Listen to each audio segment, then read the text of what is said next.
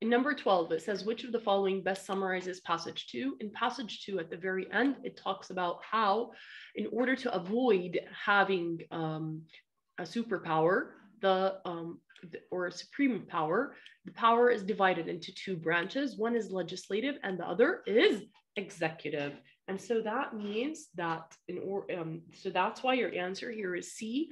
Parliament is divided into two sectors to avoid unbalanced power. Okay, that's number 12. All right, number 13. In number 13, it says, the author in passage 1 most likely uses quotations in line 55 too. These are the quotations, and this part is in particular is talking about how people, they think.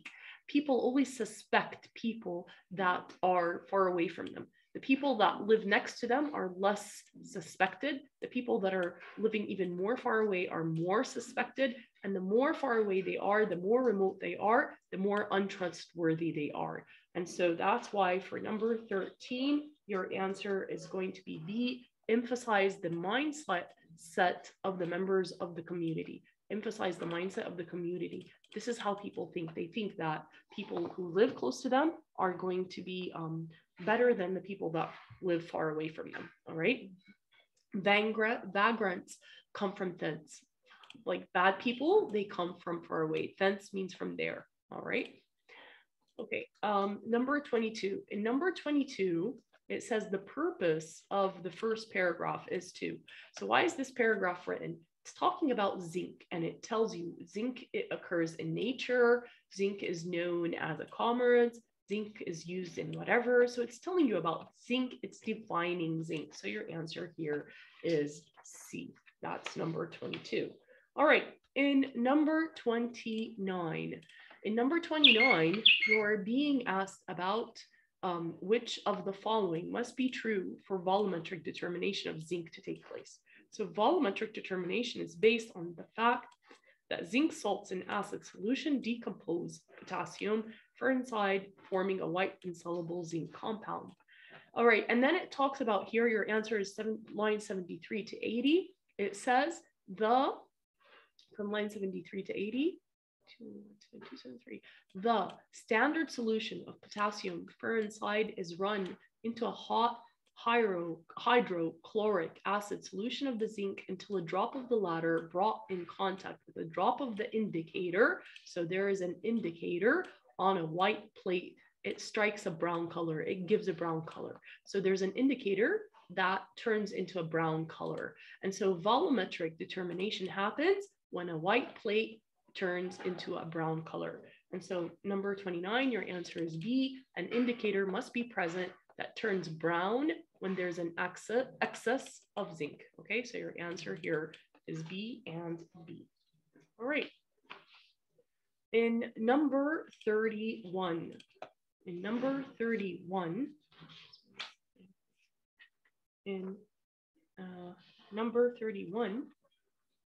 it says, which of the following most resembles the relationship between the precipitate of zinc inside and iron as described in the passage.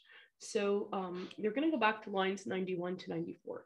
It says the precipitate of zinc inside formed in the assay solution is white, but if traces of iron are present, it becomes bluish. So if it's completely without anything added to it, zinc, it's going to be white. But if it has something extra, it's going to turn a different color, bluish. So this is an analogy question. I want an answer that is analogous to this. What is it more like? So your answer is like a car filled with unfiltered water that is totally, that it has things within it. It results in a radiator blocked with limestone. It has an extra, it turns into something else. Instead of just having water, you're going to have limestone also. Instead of just being white, it's going to turn in bluish. So it's going to change because of something extra in it. It's unfiltered, meaning that there is something extra in it. It's unfiltered. Something that's unfiltered means that it has something extra in it. In Arabic, we would say fiha shawa'ib. Okay, so it's unfiltered, fiha shawa'ib. It's not totally 100% water. It's gonna have limestone in it. Something that is totally zinc and it's gonna be white. If it has something if traces of iron are added, something that فيها شوائب من الحديد, it's gonna turn blue.